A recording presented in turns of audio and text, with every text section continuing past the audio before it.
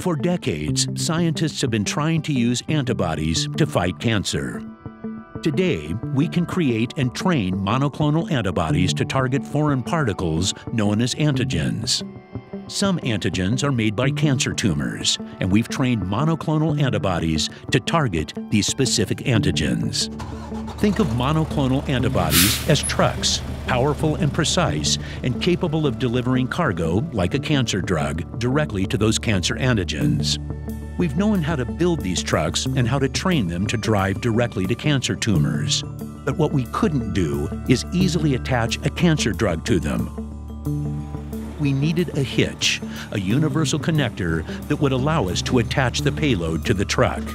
Now, we've found that hitch, and the possibilities for fighting cancer are unprecedented. Here's how we did it. We knew we needed to better understand the structure of monoclonal antibodies both inside and out, so we purified the antibodies using fast protein liquid chromatography. Then, using a crystallization robot, we dispensed the antibodies into tiny, precise drops and grew them into crystals. The crystallization of these antibodies let us map and analyze the molecular structure of the antibodies.